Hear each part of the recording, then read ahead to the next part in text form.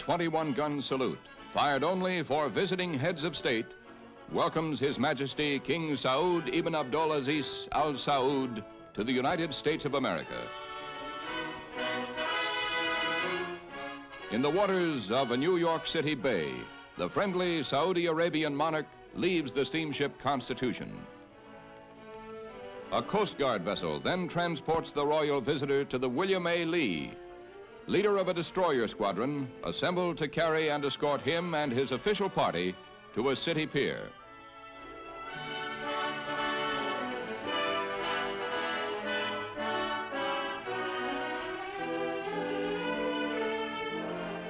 Rain clouds create murky atmosphere, and the Statue of Liberty with her beacon of hope looms ghostly, inspiring some uneasiness among those welcoming the party until His Majesty is heard to observe, "Rain and clouds are a good omen in my country." President Eisenhower's special emissary, Ambassador Henry Cabot Lodge, heads a group that welcomes His Majesty, and the King responds saying, من زيارتي إلى الولايات المتحدة كما أنني مسرور. I am pleased by my visit to the United States, as I am very pleased to meet my friend President Eisenhower, who will discuss all the problems for the benefit of the whole world to spread peace and security. بخير العالم أجمع لنشر السلام والطمأنينة. Following a luncheon given in his honor by United Nations Secretary General Dag Hammarskjöld, King Saud makes an impressive appearance as he proceeds to the United Nations General Assembly.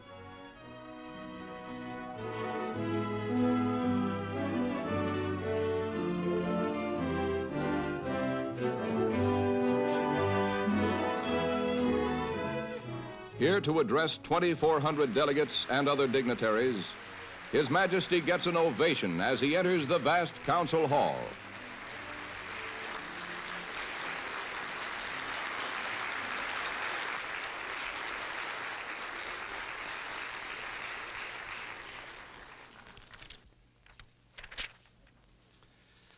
بسم الله الرحمن الرحيم. سمو الرئيس. Your Highness, the President, and members of the United Nations, I would like to express my gratitude to Your Highness for welcoming me here and for this opportunity to address the General Assembly.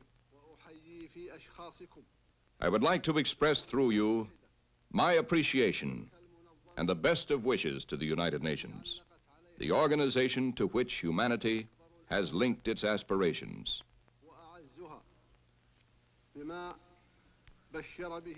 The Charter of the United Nations, when it was formulated approximately 11 years ago, ushered in a new era of happiness, freedom, and security for all the peoples of the world. The Charter was indeed welcomed by my country and was received with warmth and zeal. We are a Pacific nation by nature, and I take it that all of you are aware that the meaning of the word Islam is peace. The policies of domination by force and those that arouse conflict are obsolete and indeed fruitless.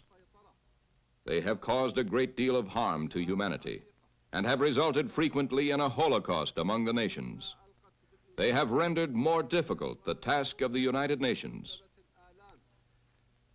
These policies have been the cause of the adoption by some of methods that fail to produce any positive results. Herein lies the cause of the tension, the disturbances, the instability from which humanity now suffers.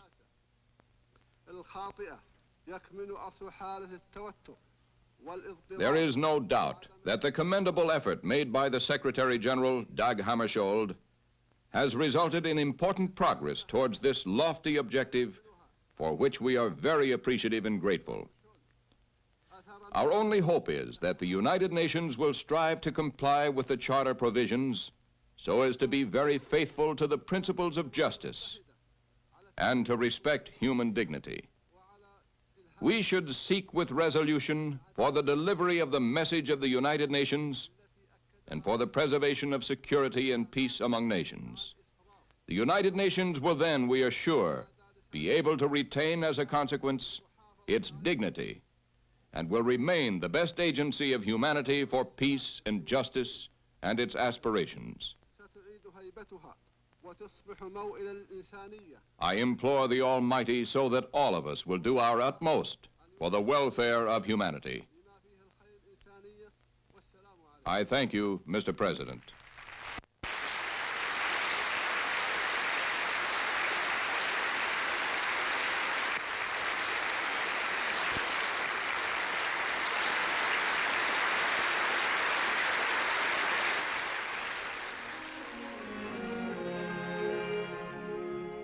Later, at a reception given for him by Saudi Arabian Ambassador Sheikh Abdullah Al-Kayal, many dignitaries and officials pay their respects. His Majesty greets Dr. Charles Malik, Lebanon's dynamic foreign minister, and these young envoys from the neighboring Arab country of Yemen. United States Ambassador Wadsworth, who journeyed here with the King. Next day, the scene is Washington, after His Majesty makes a flight in the President's personal plane. The King is the first state visitor of the year and the first chief of state ever to be met at the airport by President Eisenhower. Prince Mashhur, the King's 3.5-year-old son, is carried down the ramp, and he's greeted by Mr. Eisenhower. Secretary of State Dulles then salutes His Majesty, and the President speaks. Your Majesty, on behalf of the American people, I welcome you to this country.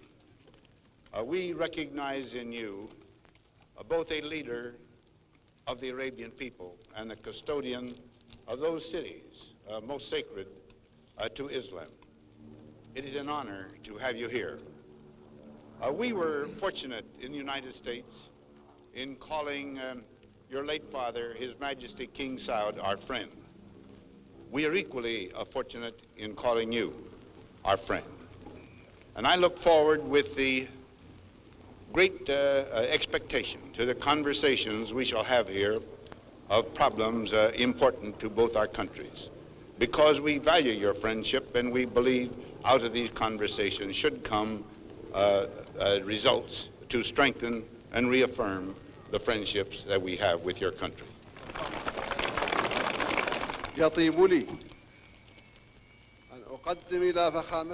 I have the great pleasure to extend to Your Excellency and to the American people my deep gratitude and appreciation for such a warm welcome. I am indeed happy to respond to Your Excellency's call to renew and consolidate the traditional friendship between our peoples on the foundation that was laid down by my late father. On behalf of my people, I wish to assure Your Excellency of my desire to establish our relationship with the American people on the basis of amity and mutual interest.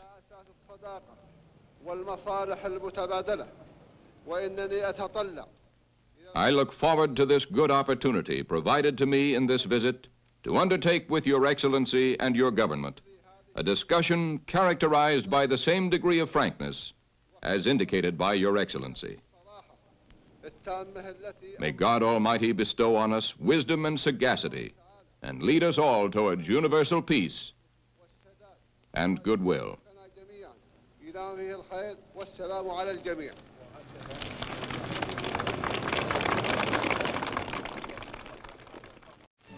Full military honors are accorded the statuesque monarch who wears the United States Legion of Merit, degree of Chief Commander, much coveted decoration for his service to the Allied nations during World War II. He was awarded the honor when, as Crown Prince, he visited the United States in 1947. The impressive Capitol welcome continues as thousands of Washingtonians line the avenues.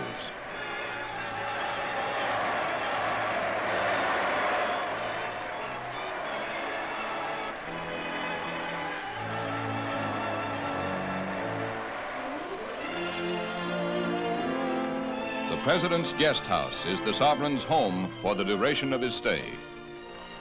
Prince Mashur is carried to the house by Victor Pearce, representing the Department of State's Protocol Office. The President escorts his visitors into Blair House, a home that has sheltered many rulers and statesmen who have been the guests of the United States. No one more welcome than he whose flag today flies side by side with the flag of the United States. A state dinner in the King's honor given by President Eisenhower brings His Majesty to the White House on his first evening in the American capital. An affair of rare diplomatic significance, King Saud is escorted by trusted counselors, members of the royal family, cabinet officers, and diplomats.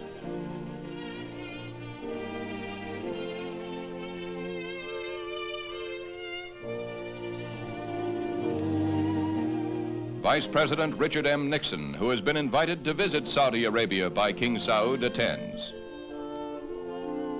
Ambassador Walter George, President Eisenhower's envoy to the North Atlantic Treaty Organization and former Senate Foreign Relations Committee head. Additional members of His Majesty's suite.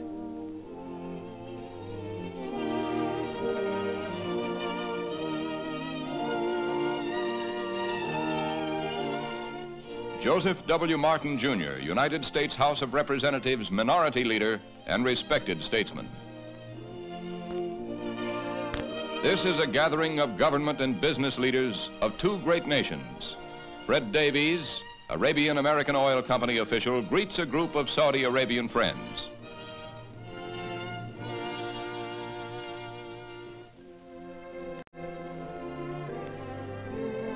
America's memorial to its war dead, the tomb of the unknown soldier across the Potomac River, is visited by His Majesty.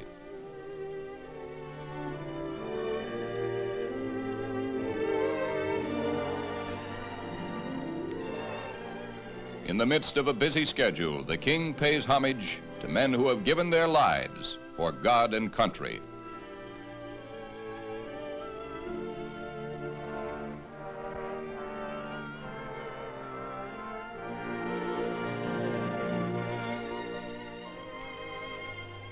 Here rests in honored glory an American soldier known but to God.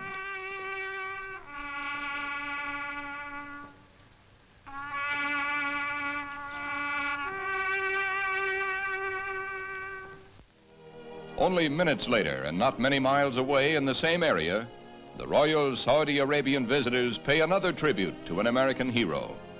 This is at the George Washington Mount Vernon Memorial, where His Royal Highness Prince Fahd ibn Saud, King Saud's Minister of Defense, lays a wreath on the tomb of the first President of the United States.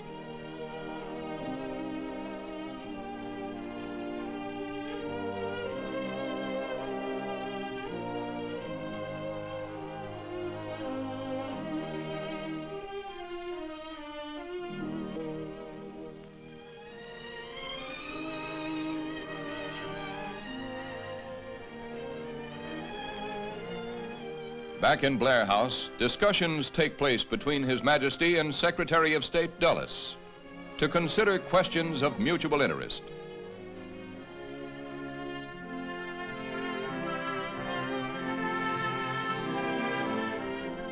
At a leading Washington hotel, Vice President Nixon honors the King at an official luncheon.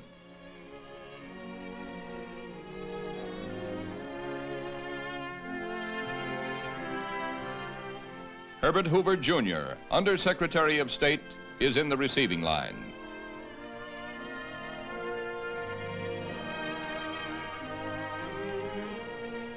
That afternoon, the Saudi Arabian Embassy is the scene of another function honoring the royal visitor. Among the guests are Vice President and Mrs. Nixon.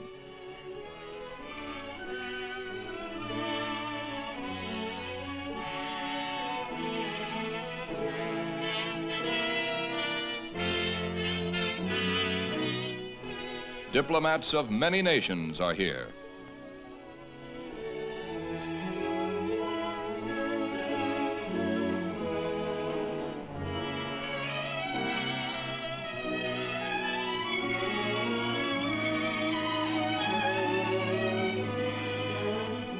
The King's tour provides the Capitol lensman with scores of colorful pictures.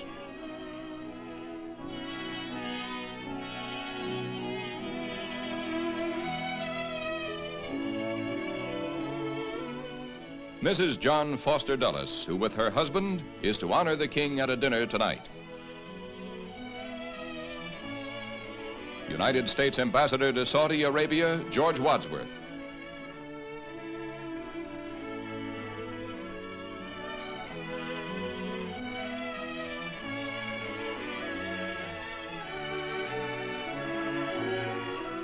A friend from the United States Air Force. His Excellency, the host, looks on as Mr. Sam Rayburn, Speaker of the United States House of Representatives, shakes hands with the King. The children of Ambassador and Mrs. Kayal are brought in to meet their most gracious sovereign, an experience they can relate to their grandchildren.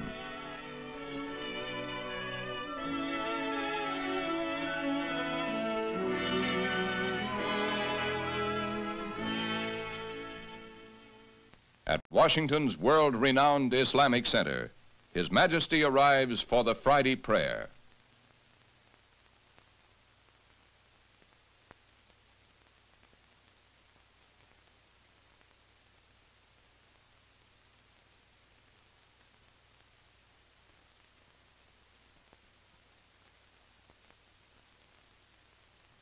The mosque is a beautiful addition to the city's many imposing religious edifices. It was built by contributions from every Islamic land, funds supplemented by generous donations from Islam's many friends in the United States.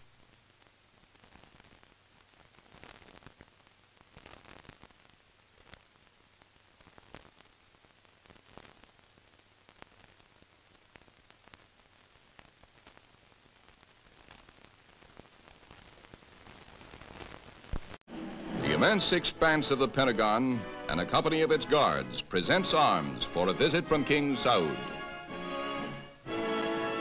Secretary of Defense Charles Wilson and Admiral Radford, Chairman of the Joint Chiefs of Staff, attend the monarch.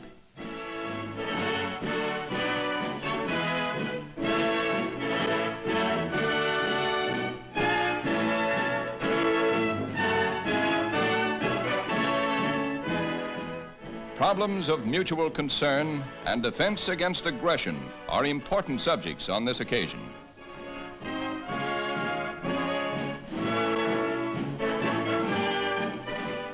The royal visitor and the president consider many questions, after which the king, when asked to comment on the president's plan for the Middle East, says that it is a good one, which is worthy of consideration and appreciation.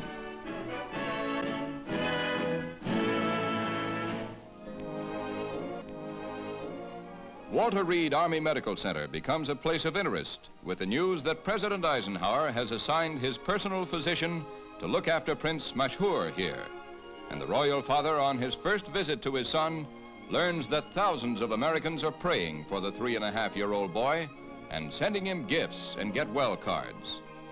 A demonstration of friendly interest amid the diplomatic whirl that sees His Majesty's party in honor of President Eisenhower become the social highlight of his visit. Earl Warren, Chief Justice of the United States. Under-Secretary of State Loy Henderson, well known to the Arab world.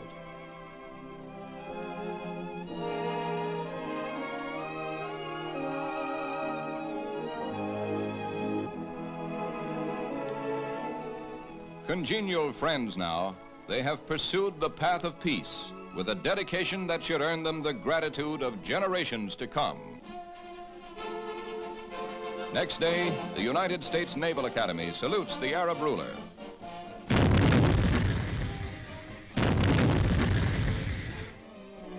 His Majesty inspects his guard of honor and is taken on a tour of the Annapolis installations.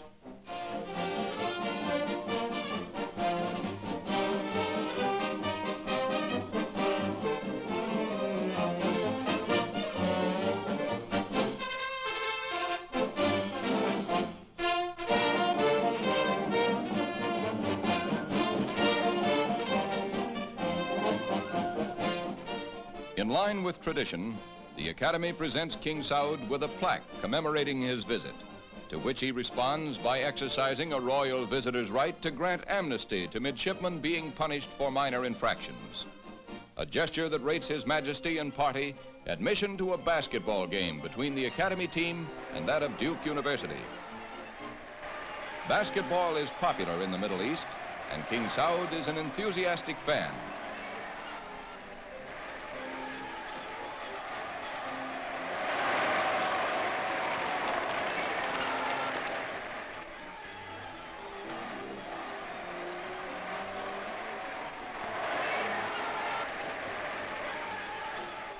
The game is keenly contested, the king applauding every worthy and spectacular play.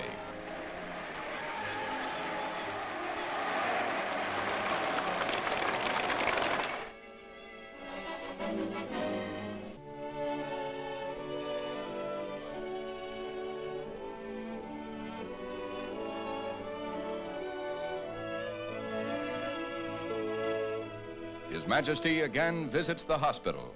He's come for his son, who has been found in good health.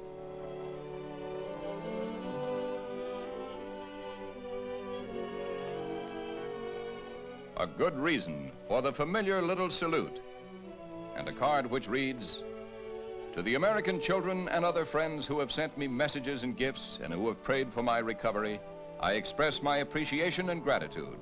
May we all enjoy the blessings of God." He proves himself a Prince Charming.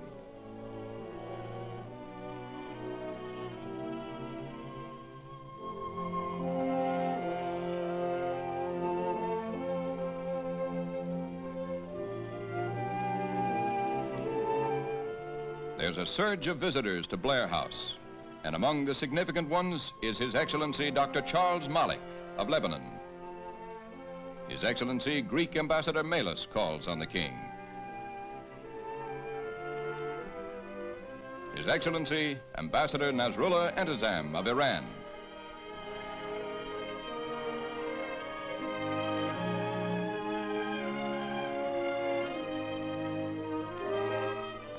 His Royal Highness, the Iraqi Crown Prince Abdullah in the United States on an informal visit calls on King Saud. It's the first meeting of these Arab leaders. This historic occasion is marked by an atmosphere of cordiality. The Saudi Arabian Embassy is the scene of a children's party, a gathering of the youngsters of Washington's diplomatic corps.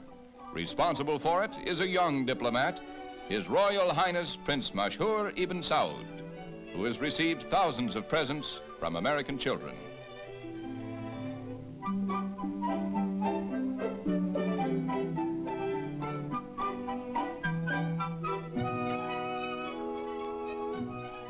This bicycle is presented to him by the chauffeurs assigned to his father's entourage.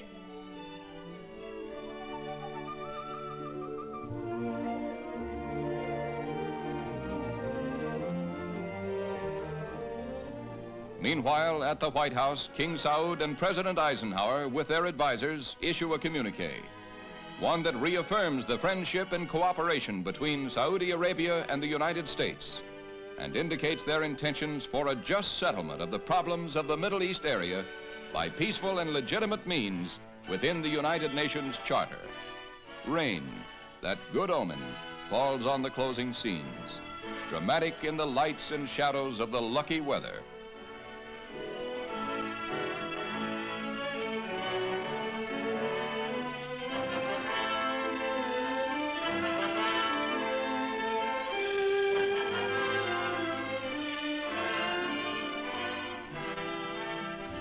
The Columbine II, which was sent back to Washington after carrying President Eisenhower on a short trip, serves as the royal transport.